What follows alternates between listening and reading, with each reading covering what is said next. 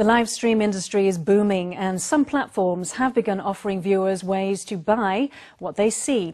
But Chinese shopping platform Taobao has been found guilty of copying a Taiwanese developer's live stream shopping application. It works like this. Live streamers market the products, and a panel on the side lets the audience place orders with a click. This buy as you watch application is the brainchild of Taiwanese Louis Lu, and is protected by 48 patents. After noticing a strikingly similar app on Taobao, Lu filed a complaint to Beijing IP authorities, who have determined that there is sufficient evidence of rights infringement.